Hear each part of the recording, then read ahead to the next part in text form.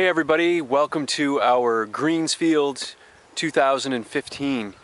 We are not quite finished here yet, but when we're finished it's going to be roughly 50 acres of kale, collards, turnip and mustard green, and we're really happy with the way it's looking. It's relatively a flat field compared with last year, so that's exciting. You can't always get something that's nice and flat. Sometimes you have to put up with some hills or some wet areas or some rocky areas or what have you, but this is looking pretty good. So I wanted to do a quick video here now that we've got it mostly done, and we still see a little bit of planting going on, so it's fun to see that too.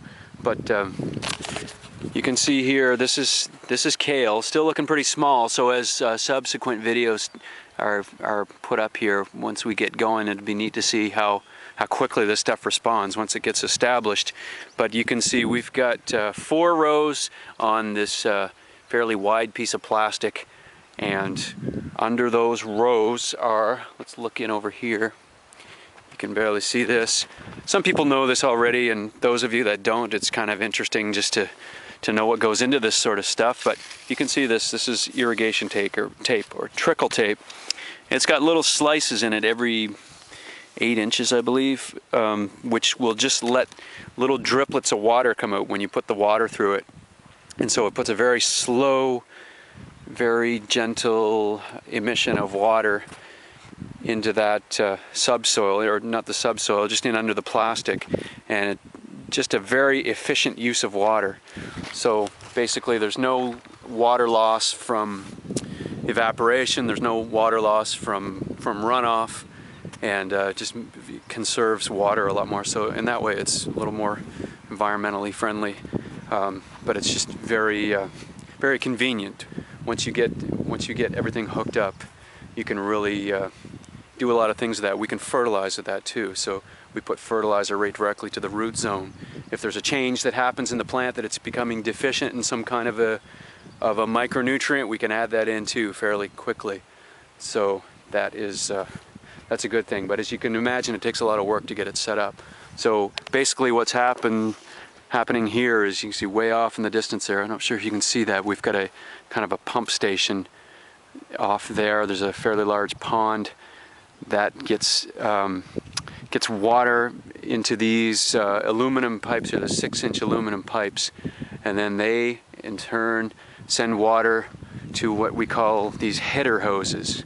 So you can see a little bit of a hose, and that is a 4-inch kind of a flexible hose going perpendicular to these lines, and they will then go to what we call an oval hose, which is just back here a little ways, and that then gets connected to those little drip lines that we were showing you earlier. So the aluminum pipe gets filled, then it fills these hoses that are lay flats, which basically carry water out to these zones. The zone is about 3 acres. This is about 13 acres, this section we're standing in, and we have to water it in 3 or 4 acre increments because of the pressure, our limitations on pressure. So you can see here, there's a good example there. There's a green hose just right there, the lay flat, and then that gets elbowed into a short little piece of oval hose that is what we call a header, and then one right here. So then you can see it hooks in, you put a little hole in it, and it hooks into these trickle tapes. So basically this whole unit gets filled up with water, and then it builds up back pressure, like resistance, and then when roughly 7 pounds of pressure on each of these little trickle tape lines, when that's achieved, then they start emitting their little drips of water. And you could pull the plastic up and it looks like a little wet blob on the soil surface, but when you put your hand in it, it's nice and damp, and you can see it's just a really efficient use of the water. It gives the root zone a real good soaking.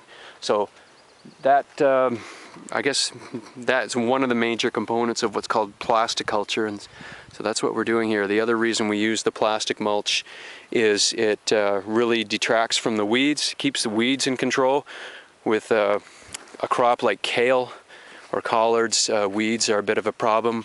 Weeds attract insects, and insects will make unfavorable marks on the leaves, sort of. So we really want to discourage that. And the black plastic mulch really keeps the soil temperature at a little bit of a warmer state than it would be without the plastic mulch. So it's been working well. We've really increased our yields with this particular crop with the black plastic. So stay tuned for some more shots of this beautiful crop growing.